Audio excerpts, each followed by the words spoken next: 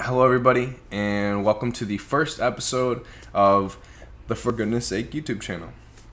I'm your host, Mesfin Teklu, and I know that if you're clicking on this video, you've seen what the title of it is, so you know what we're going to talk about, but I'm going to preserve talking about the actual topic for a little bit. I have a couple things I want to get in order first, but I just want to say I'm very excited for what we're going to talk about today. I think that it's very important for where we are today as a society in terms of moving forward with different opinions, in terms of in consuming information, and just in terms of hearing people out, even if we don't ever necessarily agree with them. So I'm very excited for what we have to talk about. It's very controversial, but I think it's very important. I love to be in the center of that controversy, and I love to take a very different opinion than most people, and that's just kind of by natural association. That's not because I just want to say something stupid, which maybe the topic of our conversation today might be a little bit different than me in that aspect. They might want to always say something crazy, but I digress. Before we get into that, I want to just take some time to thank you guys for showing me so much love on my last video. It was just the intro video, and you guys supported it so much. A lot of views, a lot of people liking it, a lot of people subscribing to the channel already, even though it's such a baby channel so far still. So I appreciate you all so much. This has been in the making for me for so long, and the fact that it just came about and you're still choosing to just support it right away, it warms my heart. Friends, family, everything in between, I thank you all so much. Second of all, I have a kind of a different way of going about the actual videos than the intro video. These videos are going to be longer. I'm going to have a couple other aspects to them that I'm going to kind of progressively introduce as we go on. But I think you're going to like it. If you have the attention span for a 3-hour video, I'm going to have videos like that for you. If you have the attention span for a 40-minute video, I'm going to have videos for you. If you like one-on-one blogs, type videos, we're going to have that. And if you'd like interviews with my friends or different people that I managed to get on, we're going to have that too. So if you don't like something on the video, please check out the next one, because we'll probably have a completely different video out for you that you'll enjoy. So give me a chance, please. And of course, the very typical YouTube beg for you to like, subscribe, comment, all of the above on this video, the past video, and all the subsequent videos to come. Shameless plug. This is how I have to try and build my brand. So please show me some love. I would greatly appreciate it. So with that being said, I'm done with that. Moving toward the topic. We'll start today's episode off with a segment that I'm going to call Quote of the Episode. And this episode's quote is very, very applicable. Aristotle once said, "There can never be genius without a mixture of crazy." And I think that today, as I'm going to talk to you about my feelings about Kanye West and his support for Donald Trump, that's going to be very applicable. To start it out, many people know Kanye West as the guy that kind of shook up rap. He really changed the way rap music was made. As a producer, he chopped up beats from old soul music and gave him a totally different flow, gave him a totally different feel, and created hip-hop in that way rather than having just old soul music, R&B. He kind of blended these two things and made it what we think of hip-hop as today. Moving on towards his career, he just continued to change the game, finding new ways to add elements to hip-hop that we never thought we'd see before.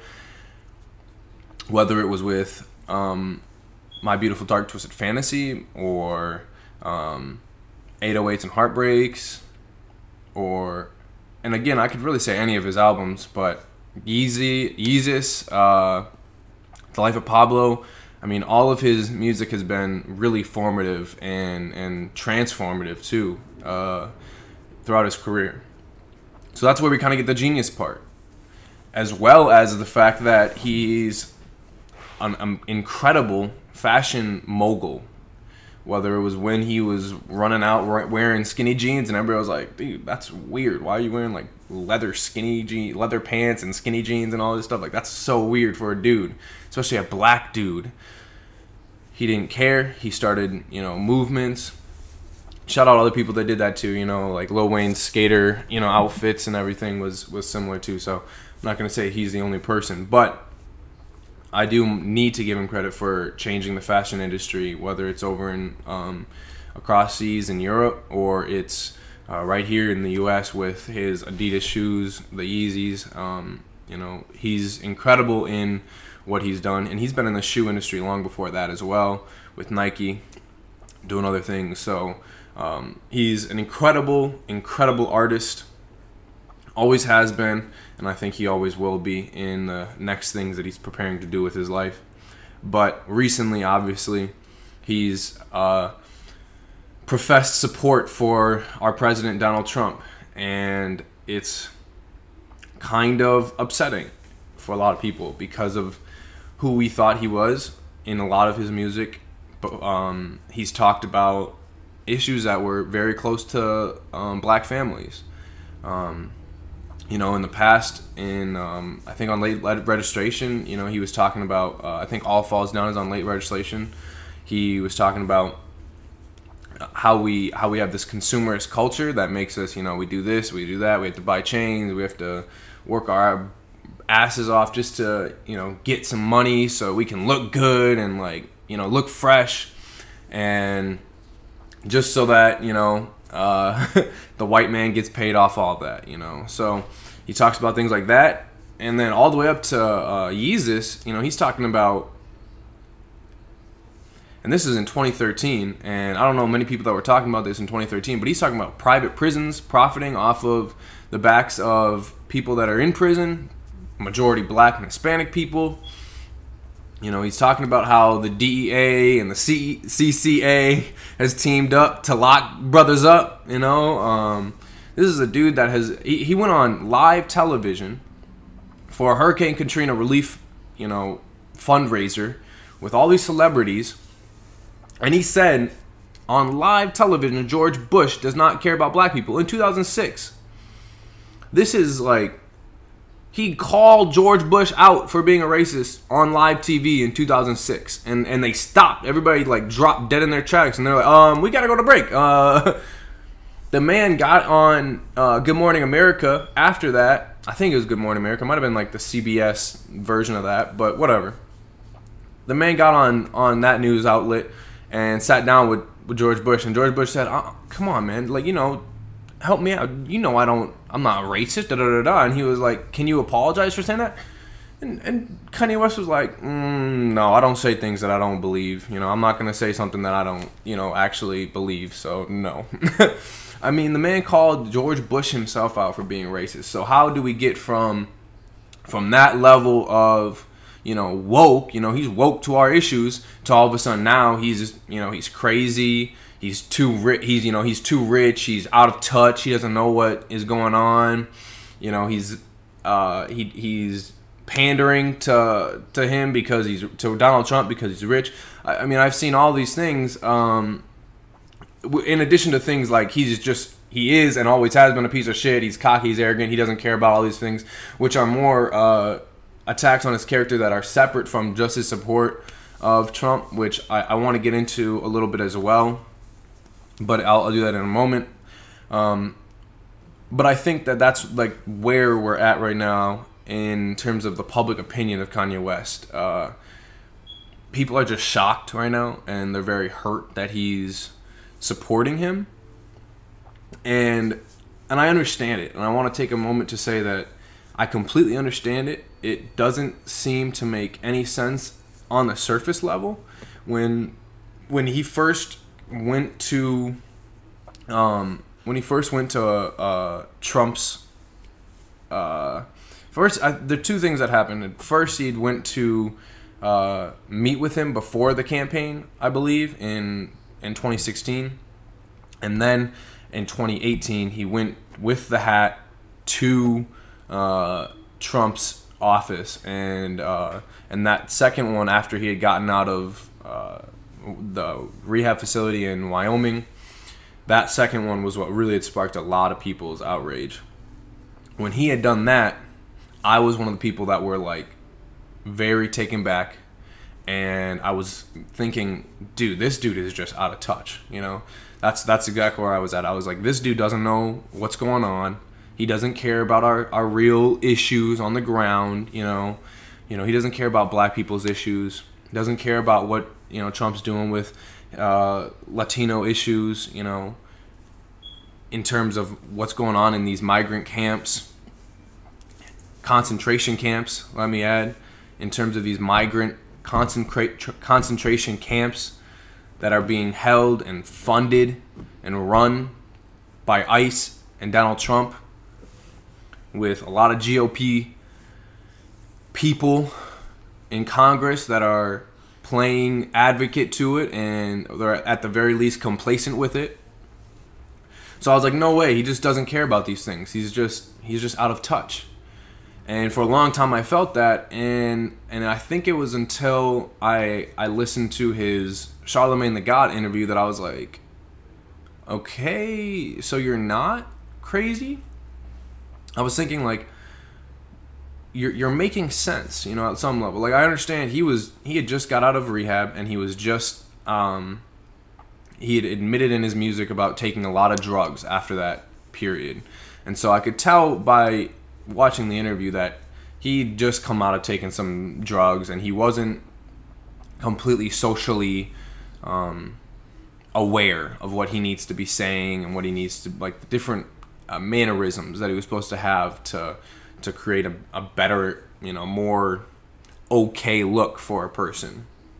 Which, again, before this, Kanye West has never been the type of person to care about what he needs to say or do to make people think that he's normal, because obviously he's not normal, and obviously nobody is normal, but there's people that are so far from the norm that they make even abnormal people think that they're not normal. So he's definitely one of those far from the norm people.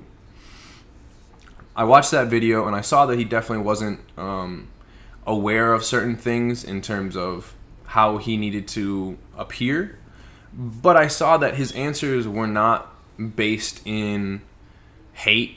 They weren't based in ignorance of what Donald Trump is doing. To a certain extent, I'll add, to a certain extent, some things that Donald Trump is doing he doesn't realize are not good. In the TMZ interview, he spoke on Donald Trump trying to do things with businesses or whatever, making taxes, and he said something about what he was doing was for small businesses. And he doesn't realize that that's really not true at all. He's not helping any small businesses at all. He's not helping any farmers. He's hurting them both. And that's ignorance. But to be fair, I don't know many people, I don't know how many people are politically aware to know the tax code that Trump sent out and who it affects most, and what it does. Like, I'm sure there's many people that hear that he had done that and that it hurts everybody but a very top echelon of people. But I don't know how many people are really politically aware enough to know that. So I just would like to say that some of the criticism people get is you need to keep it consistent, because if other presidents pass out tax codes all the time and nobody pays attention to them, and rightfully so, because they're one of the most complicated issues. Maybe immigration is probably the only one that's higher than it, but it's complicated, so I understand. But don't only harp on this man for not knowing about what's going on with taxes, even though he rightfully so does not know. However, in terms of some other aspects of his support, it is not an ignorant level of support. He talked about on the second TMZ interview that he had. He talked about responding with love, and believing that people can change. And he said that everybody else is kind of going at Trump in a certain way, and he believes that he can respond in his way with love so that it has a different effect, because he said that nobody is going to learn to be better if you're sitting there telling them, hey, you're not being good, fuck you, fuck you, fuck you. He believes that if he responds with, hey, I love you, I don't agree with you on this, I don't agree with you on that, but I want to see you do better, I want to see you do this, this is what I want you to do, then he believes he can create some change. Now, on that note, Kanye West went to the White House after all the kind of frenzy about him. He went to the White House with Kim Kardashian, and they both were talking to Donald Trump.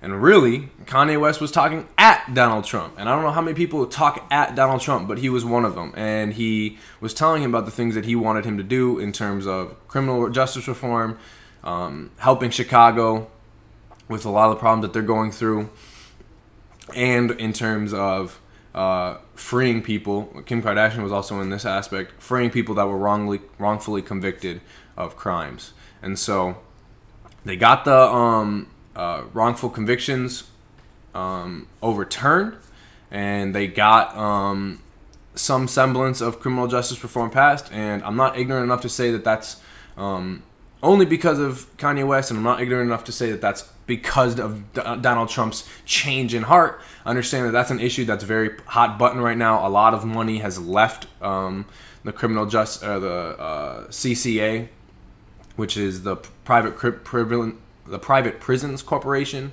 that profited a lot off of the backs of having prisons and people in them to fund corporations and other things.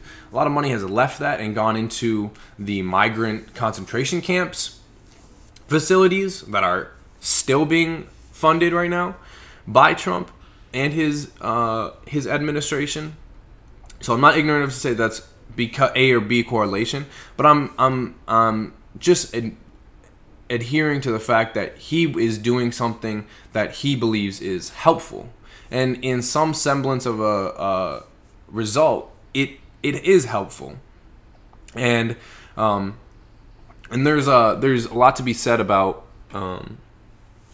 negative backlash. You know, how does the backlash that people feel when he wears that hat or says or does other things that stand in support of Donald Trump, how does that create a negative affect on the rest of the world? And I think that that's a fair point, and I think that it's understandable if there is that, and it ends up hurting the world in a certain aspect because of that. And I would say that if you listen to if you listen to Kanye West himself, he understands that, and he apologizes for that, right? In the first I don't know why I keep saying Donald Trump. In the first TMZ interview, Kanye gets everybody going by saying slavery is a choice, which I'll get to in a moment. He says slavery is a choice, and people go crazy. And one specific reporter there, I wish I remembered his name, but he kind of fires back at Kanye and just, you know, because Kanye asks everybody, am I free thinking right now? Do y'all feel me? Blah, blah, blah, blah. And some people say yes, and this other dude's like, no, I don't. I grew up on your music. I always defended you. Everybody used to talk shit about you in this room, but I would be the one person having your back, and now I'm embarrassed by that because you're all talking about this historical stuff that's inaccurate. It's not true, you know, blah, blah, blah, blah, blah, and it hurts me, and it embarrasses me, and I feel bad for you, blah, blah, blah. He roasts the shit out of Kanye, to be honest with you. And in a lot of ways, he was right. You know, the things he was saying was like about the historical inaccuracies of the numbers of slaves, and just the, you know, what institutional racism is, and just things like that. And I understand everything he was saying, and it is factually true as well. So he had great points. Kanye West came over to him.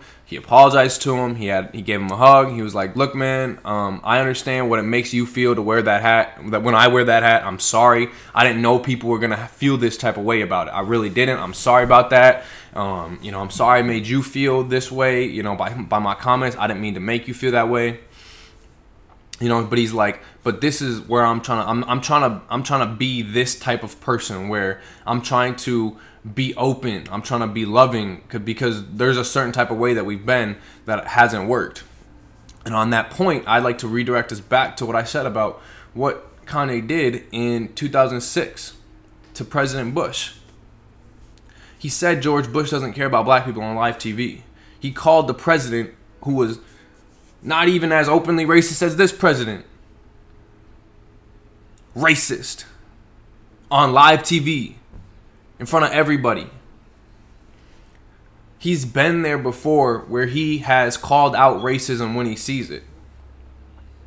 So to think that he doesn't recognize this as racism, our president right now as racist, I think it's incredibly ignorant for us to believe that about him. I think it's incredibly ignorant for us to think that he can't see what this is for what it is. Now, if we see that he believes that, let me flip that. If we believe that he sees that and we're still upset that he doesn't call it out,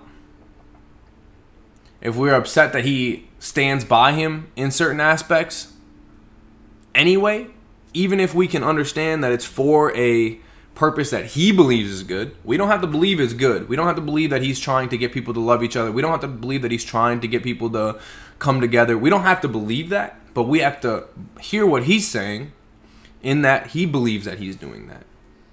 So if we believe that he sees that Donald Trump is a racist, and we believe that he sees that he's trying to make it better by loving him, then maybe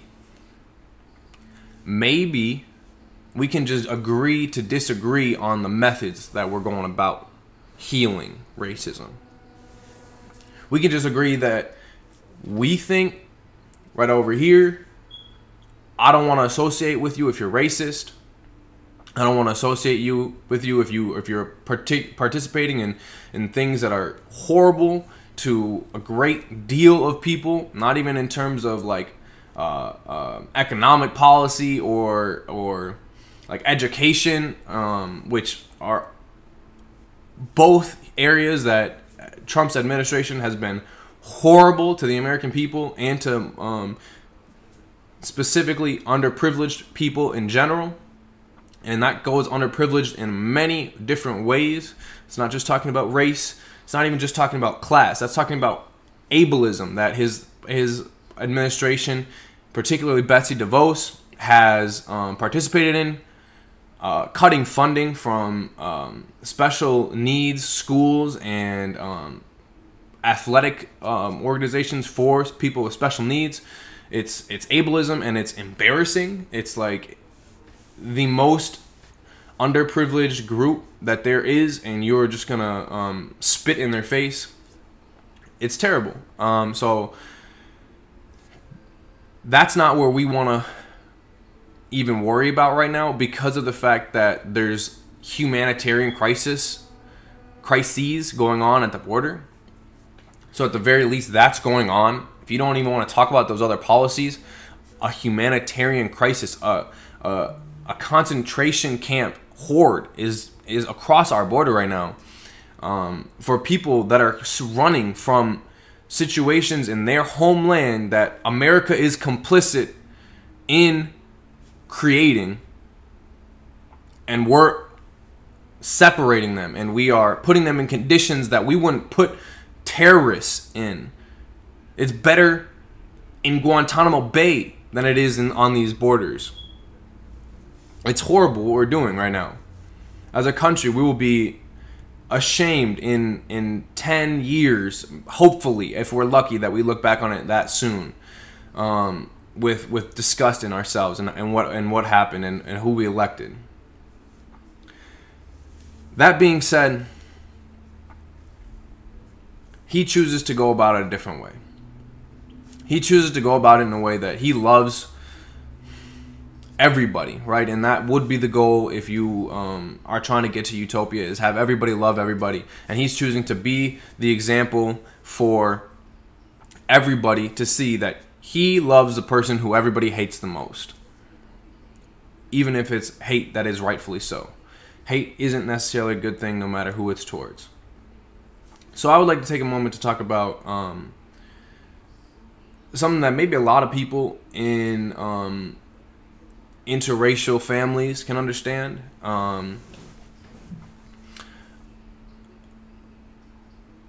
So I'm the son of an Ethiopian immigrant, and my mom is white. She's French and German, and our white side of the family has been here for a long time, you know. So when my mother and father were getting together, somebody very close to my mother, and who ended up being very close to me, she ended up loving me, and I loved her as a second mother. She advised my mother not to have kids with my father because she believed that children in mixed relationships, interracial relationships, end up suffering. They end up suffering because they're not accepted by white people and they're not accepted by black people, and it's just better to not have it happen at all. This is somebody who I loved until her passing with all of my heart and soul, and who loved me with all of her heart and soul. Furthermore, that's a good example, because she ended up being my second mother, you know, and I spent so much time with her and at her house.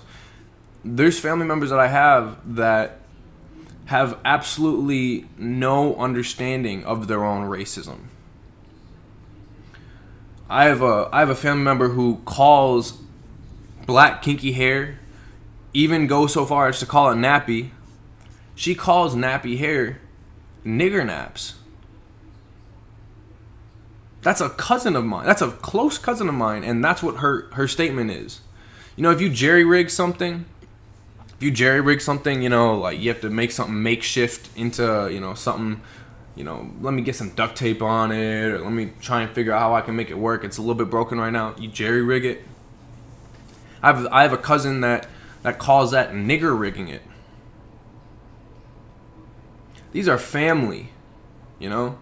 These are family right here. And that's what I personally, yes, but many people across the country have to deal with.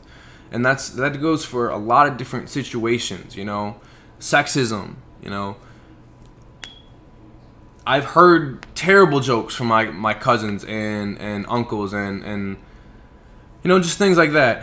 And I'm 100% positive 99% of the women in this country would say that are aware of sexism and that understand that it's a issue and a systemic issue. They would say that it is very rampant in their family.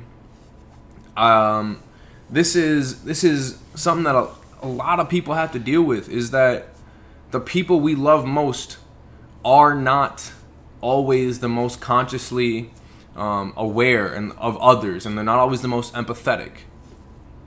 Now remember, this is what this whole podcast is about, is trying to become more conscious and trying to become more empathetic of others.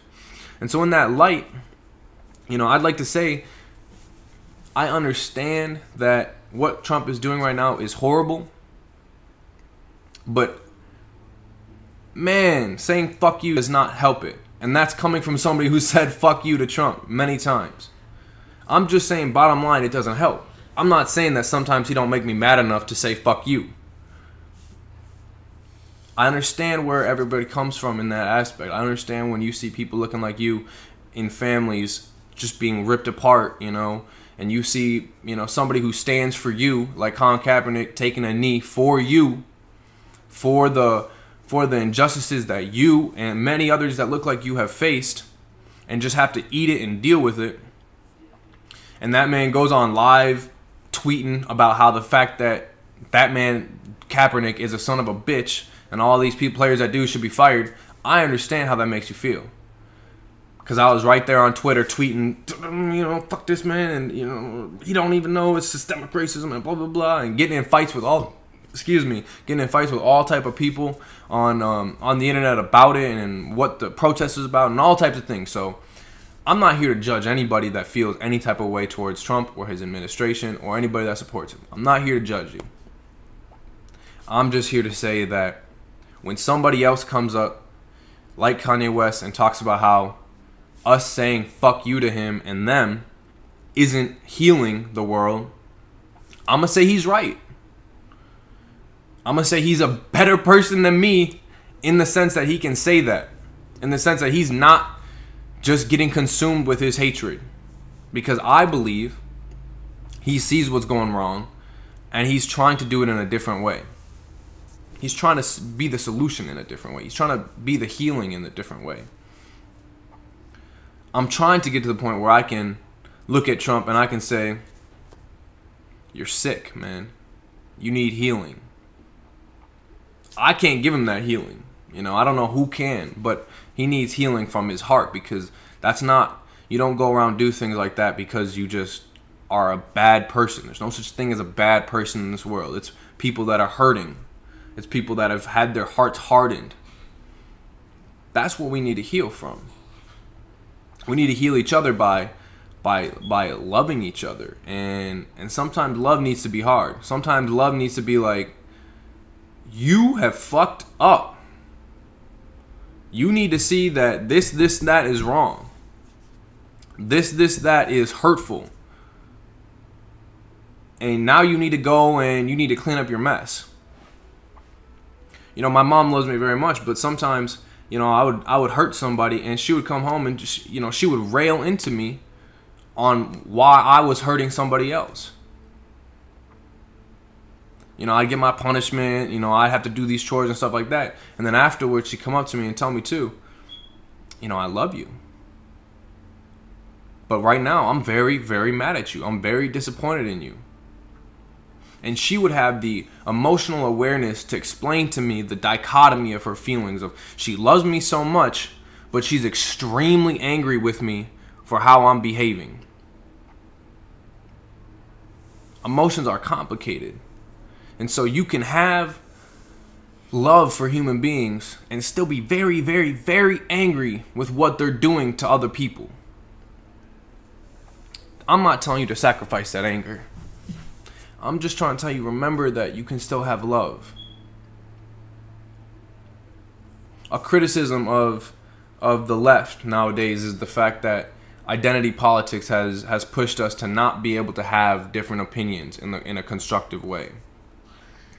And to some extent, I agree with that. To some extent, I believe that that's just that some people on the right are just not trying to understand others.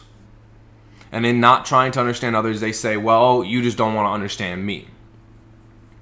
And this is a very valid thing to think about the right too in some ways. In other ways, it takes patience and it takes the empathy of somebody seeing that somebody else wants to learn to be able to explain them your problems, explain them your issues with what they have to say. Not just getting mad and giving up on them, saying, oh, well, they're racist, they're sexist, they're homophobic, they're transphobic, you know, X, Y, Z, you know, they're ableist. I understand that all those things might be true, but if we want to change the world, we have to sit down with those people and we have to tell them without a label, without the racism, sexism, X, Y, Z.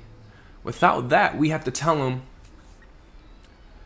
you are thinking about it in this way. From what I hear, from what you just said, you know, you just told me this, and this is what I take from that. And I believe that that's wrong because this, and that. What do you think about that? And let them think I'm on it. And then they can say, oh, well, no, that's not what I'm thinking. Well, maybe it is what I'm thinking, but this is why it's okay that I think that. And you say, well, this is why it's not okay that you think that. Because there's people X, Y, Z. And they come back at you, you know, an ABC. And it's not pretty, you know. It's, you don't get to snap on somebody on Twitter and then it's, you know, like you're right and that's it, you know. It's unfortunately not about that. I wish it was. That would make it so much easier. One of my favorite teachers and closest teachers to this day, shout out Chris Weinferner. She had an amazing saying. She would always tell me, well, Mesfin, Do you want to be right or do you want to be happy? We have that choice. We are probably right in we're talking about racism, homophobia, sexism, transphobia, and anything else that's in our personal lived experience in terms of oppression and aggression towards ourselves and our identities. How can you be wrong? However, you have to understand that nobody else gets to live your experience. Nobody else has seen the things you've seen. Nobody else has walked in your shoes, you know? I am 100% sure that if any racist person would walk one day in my shoes, or I'll just give them a week just to make sure we cover all the bases, they would be like, oh my God, I'm so sorry. Like, you're right. Like, this is not right. This is fucked up. Like, this, it's just different. Like, this is so different from me, right? Like, this is crazy. However, we don't get to do that. We have to do it the hard way. We have to listen to each other. And we have to speak to each other, even when we don't want to. Tribalism is running rampant right now. And it's not just from the people that are in the MAGA camp thinking that, you know, immigrants are coming to take their jobs. I don't know what they're thinking. I don't really know. I'm not, you know, I'm not the spokesman for them, so I'm not going to try to. But it's not just people that are racist that are being tribalist. There is a percentage of people who want to heal that do not heal others in the correct way because they themselves have not been healed. I explained to my friend Roy when he was getting a little bit too anti-white person that, well, dude, honestly, like, you're just putting all those people in a category. And he's like, oh no, but it's like, it's honestly like they're doing this and then, and it's like, okay, I understand that they are the oppressor, they are the hegemonic group. Like, we can get into the political science terms of it, you know, even though that's not what he was about. But we'll just, you know, for now, we'll just say it because it's definitely an issue when we have all the educational terms that we can categorize people into. You know, I understand that there is a hegemony and people are the oppressors right now. But the oppressor will not change except one by one. We can't lump everybody in one group and just say you're all this, you know, or you as a racist person are all a part of the racist people, and that's all, you know. There's no changing, there's no learning, there's no growing. We will fail in our movement. I use the term movement a lot on Twitter because I believe that there is a unified movement going on right now. It is a movement towards consciousness, and it's a movement towards empathy, and it's a movement towards love. And of course, it encapsulates a movement towards the end of racism, the end of sexism, the end of ableism, the end of homophobia, the end of transphobia, and the end of any other oppressive thing going on, classism, you know, all these things. We are in a unified movement. We don't need to separate down these things. It is a movement. It is the one and only movement. And we won't be successful in that movement if we cannot bring the oppressor onto our side, one by one. The more oppression that is removed by every single individual, the more the movement grows. We cannot be separated into all these different things. We must be a unified fist. You know, it's a saying I learned from my coaches in sports of how the fingers are so much weaker than the fist. And that's what we must become, a fist. And that fist includes those that are becoming aware of their own racism and their own issues. I'll take this time to explain a story about my own biases that I'm learning to actively and aggressively confront, and how I believe that has helped the movement. So a little earlier in this year, I was learning about the formation of about terms such as queer and what it takes to identify as queer, and an older definition than the modern definition today, the postmodern definition that was created for the term, the very original, it's kind of outdated now. It involved having laws being created to separate certain sexual mixings. It involved violent crimes being committed to enforce that law that was enacted, and it involved like a social stigma around it as well. And I remember my own experience of being a black person in a predominantly white high school, and just knowing how white women looked at me and looked at my black friends, and speaking in any of my there was Hispanic males that I was friends with, and they shared the same experience, and it wasn't a positive experience. In short, there was a social stigma around being a black person, and in many places there still is. I've had people tell me that I was the perfect boyfriend because I was light skinned, and that itself is, while it's not an inherently negative thing, it's not like it's not like they're all like, oh well, I won't date you because you're light skinned, which is more towards the point of what I'm trying to get at. It still is something where, why is my skin a reason why you are attracted to me, or in the sense of, why is my skin a quality about me? It shouldn't matter. My skin is not anything to do with me. There's millions of light skins out there, so that's like, you're not making me feel any special anyways. And let me just back up and just say, even if there is any way to defend this, in my own personal experience, I don't feel special when somebody tells me that they like me because I'm light skinned, because it does not make me feel unique, and it does not make me feel valued. There's many light skins out there. We are all very different, very unique from each other. It's not a personality trait to me. I want to be valued for my personality and what I bring to the table as a human being, not for the color of my skin. I don't want to be devalued from it either, but I don't want to be valued for it. But basically that's why I felt like in my school was, I was devalued for it or I was valued for it. Either I was ostracized or I was fetishized, just because of what I looked like in terms of skin, and I wasn't valued for my appearance, or which is a thing that people can value in a relationship. I understand, if you find me attractive, act on it. People that found me attractive would only find me attractive when they were under the influence or when there was nobody around. And I was just never somebody that people could openly embrace as a possible prospect, for a relationship.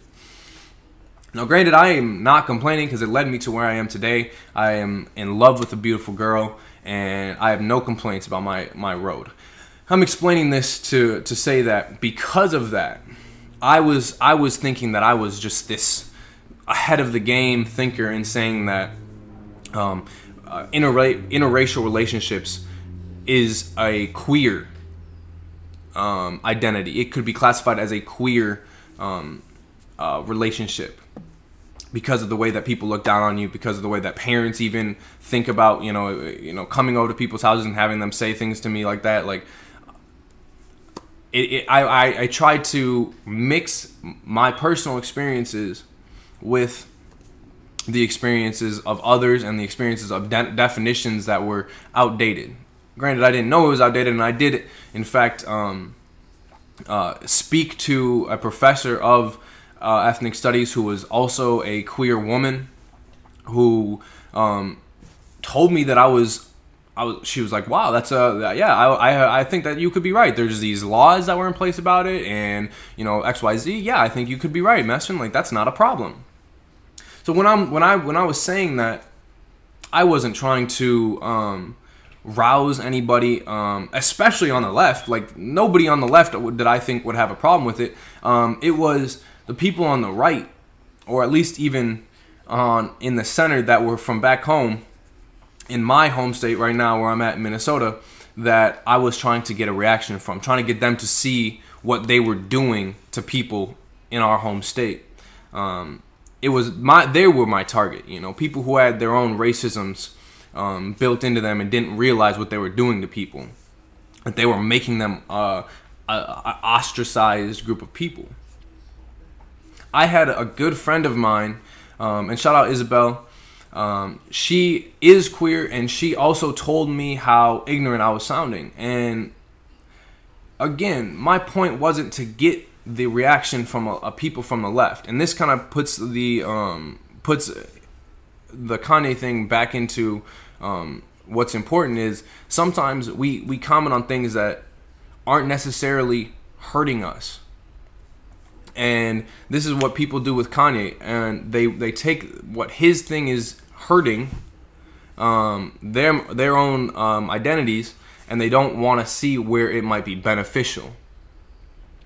And now my situation is a little bit different, and so I don't want to equate them in the same thing. I want to bring that up to show that she showed me where I was ignorant, and I grew from that. I took more of a time to take a holistic look at what is the definition of queer, and what is the struggles that they have gone through that I have not been aware of previously to this point, and by her calling me out in a way that is loving as well, in a way that is like, I don't fuck with what you're saying, I still fuck with you, but I don't fuck with what you're saying. I'm going to call it out. I'm going to say, this is exactly why it's wrong. Not you are wrong, you are canceled, you are crazy, But this is wrong, and this is ignorant. This is why it's wrong. She allowed me to grow. I have now been a better advocate for people of LGBTQ rights because of her calling that out.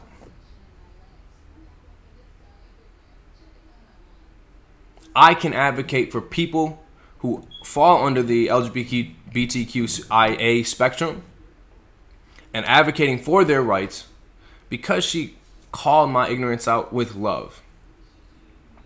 And she didn't just ostracize me, and she didn't just block me right on the spot, which she could have done too. And this is what people are doing with Kanye. They're canceling him. And I understand. I'm not trying to tell you that you can't do anything. You can do whatever you want. But just understand that you're missing out on an opportunity to educate somebody when you cancel them. You're missing out on an opportunity to bring somebody to your side when you ignore them and ostracize them. That's essentially my Kanye issue. Is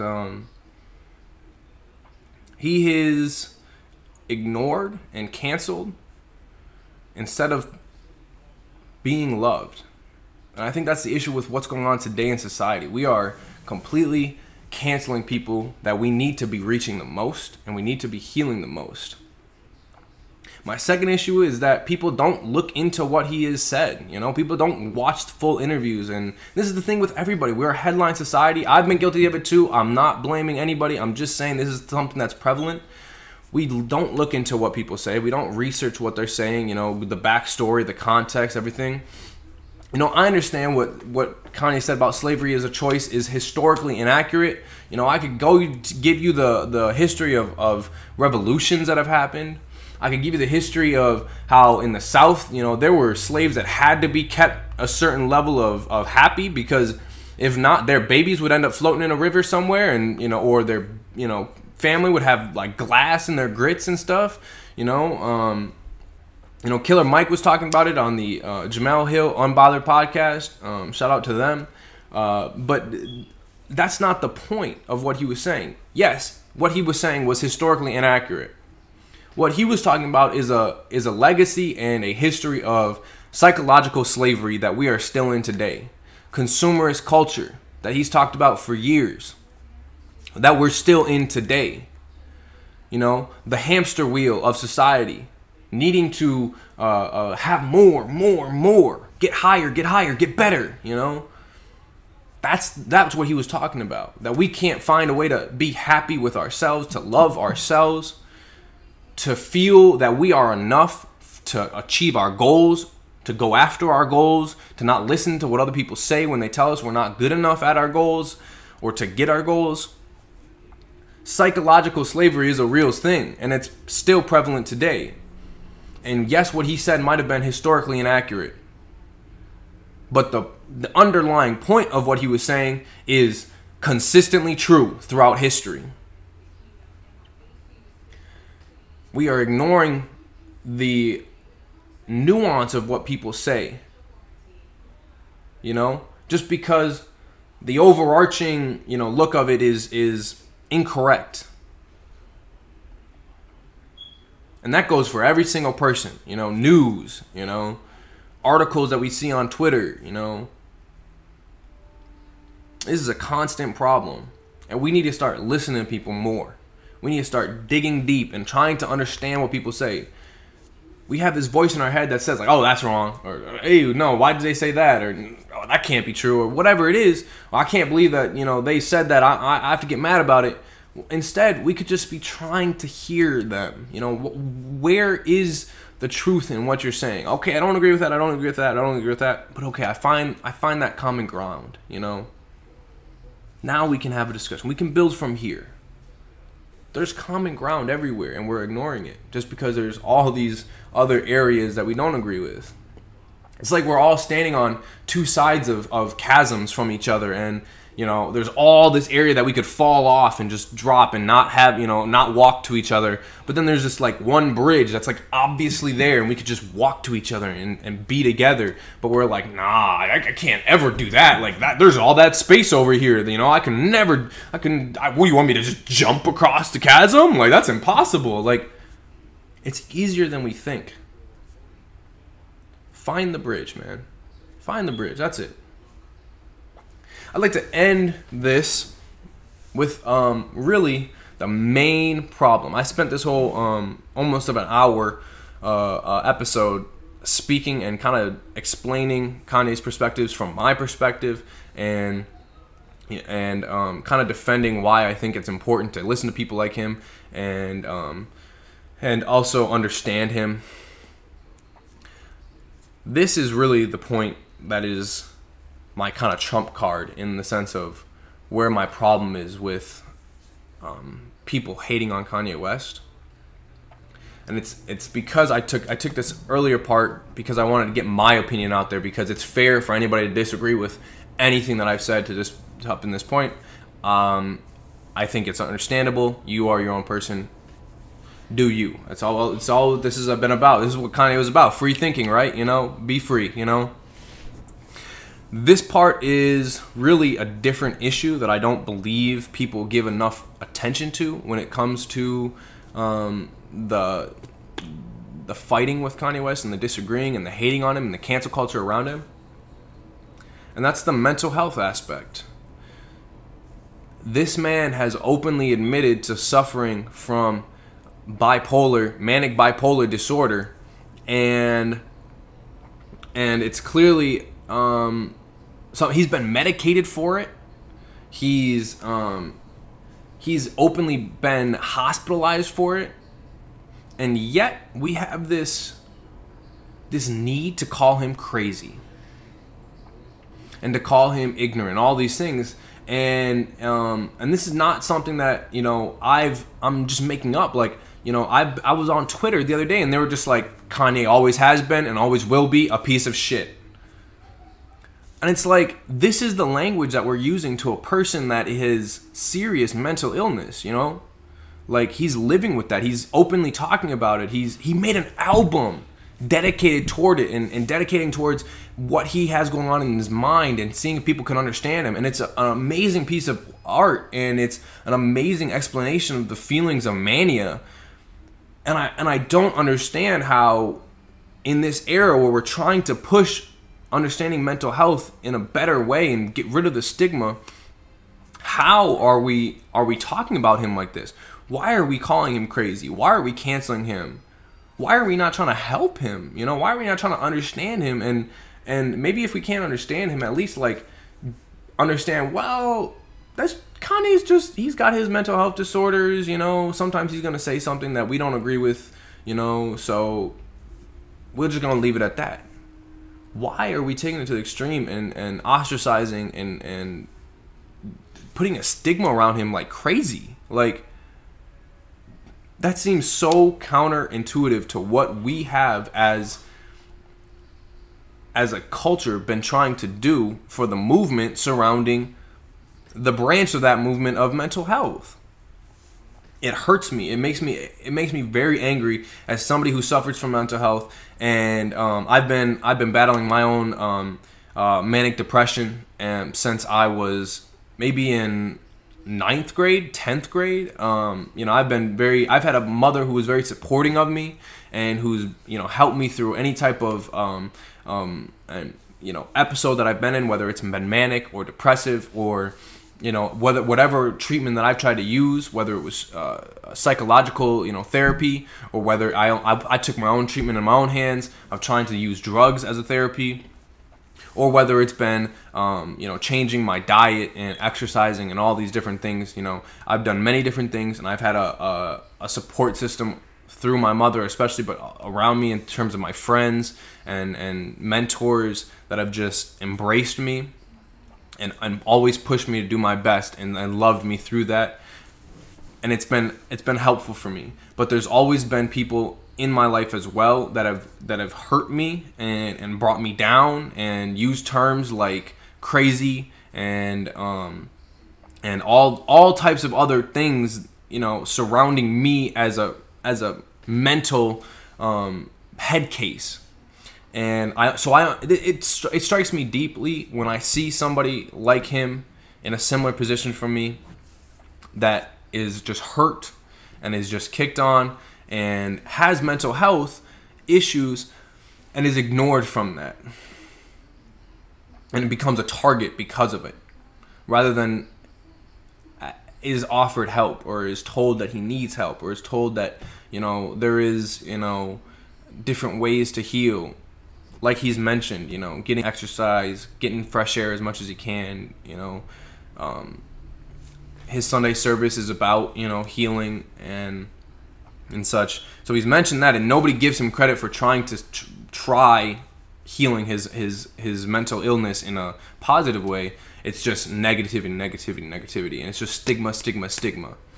You know, it strikes me deep because I've witnessed it in my own life, and it hurts, and it does not help people. I'm at a place where I am finally able to understand that, and understand that they don't have to do, their opinions don't have to do anything with me, and I don't have to hear it. I don't have to, you know, react to it. I don't have to give energy to it, even if I do have to hear it.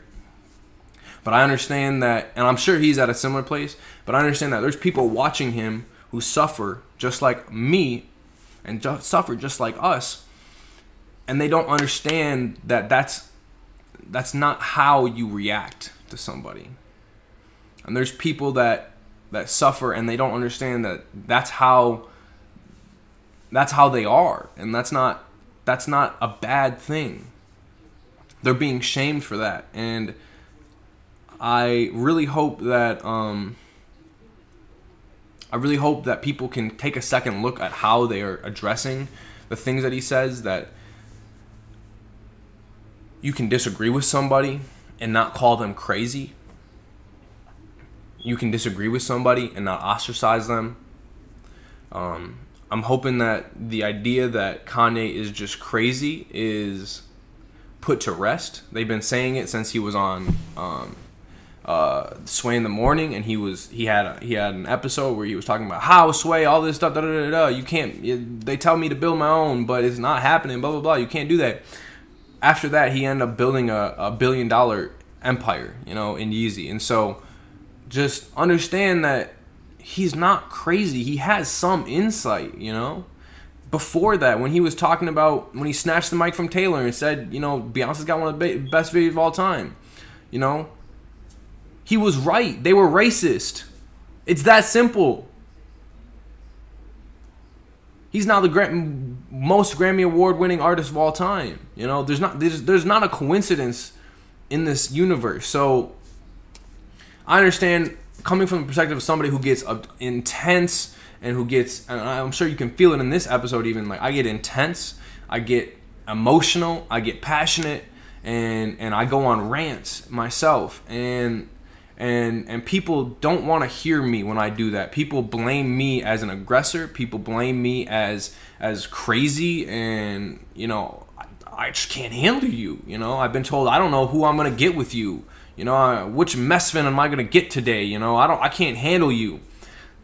That's not the language that you need to be using for people that have mental health disorders. And so, and understand that, you know, to at least to a spectrum of a degree, most people have some type of mental health disorder. You know, even if it's some really small on the spectrum, they're dealing with something. You know, even if it's just stress as a mental health disorder. You know, small levels of anxiety. You know, whatever it is. You know, people are hurting, and I hope that after hearing this and after seeing the life of Kanye West, that we can learn to hear people and just comfort people regardless of what their opinions are, whether they be good or bad. You know, that we can just say, you know what, you're thinking something that is not positive, but I'm not even going to worry about it because I understand that you're hurting yourself, I'm hurting, and so let's heal each other with our presence and giving love to each other rather than trying to bring each other down for what we disagree on.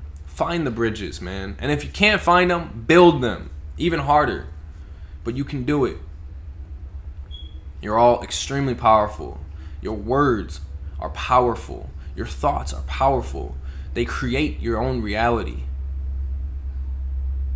Your words and your thoughts create your own reality. Your actions as well, of course. What you tell yourself every day is what you end up creating. Changing your thoughts after living years and years and years thinking the same things over and over is not easy, but it's possible. And that's your power as a rational being. You can change your thoughts and think whatever you want. That's what I believe is about the free thinking. Don't be a slave to your thoughts. Forcibly change them every day. It's like a workout. At first it's hard, and it's hard for a long time. But in a year of working out every day, or every day you're supposed to be working out in that time, you end up seeing changes that you didn't even know were possible. Dream big. Give energy to only the things that you know you want to give energy to in your heart of hearts. And love each other. Try to hear each other. Listen to each other. You don't have to agree with me. You don't have to agree with Kanye West. You don't have to agree with anybody else. Just listen to your heart. Listen to that thing that tells you what you can do. You know, you truly, not the voice that's saying, you know, oh, bye. That would be hard. That would take this. That would take that. Don't listen to that. Listen to those urges, those impulses that tell you, oh, I crave that. I crave something. What do I crave? Think in your own head. Sit down and write even, or just create an image of what it is that you need and you crave, and go after it. That's a message that I learned from Kanye West, that I can do anything. Kanye West once said that if you listen to my music, you're not a fan of me, you're a fan of yourself. Because my music is all about empowering yourself. And so I hope that in some reflections, this podcast, this channel is a continuation of that. If you watch this channel, I hope you're not a fan of me. I hope you're a fan of yourself. And if you're not right now, I hope to get you there someday. It's a great place to end. Thank you for participating. Thank you for listening. Thank you for entertaining me. I really appreciate the support that I've gotten so far. Keep it up, please. This is my dream. I hope to help you pursue your dreams. So help me pursue my dreams. Like, subscribe, comment, all the above. Watch the video again, man. Devote another hour to it. Shoot. I really appreciate you all. Thank you for coming. Thank you for viewing episode 1. Kanye West, Donald Trump paradox. This is it. Love yourself. Bye-bye.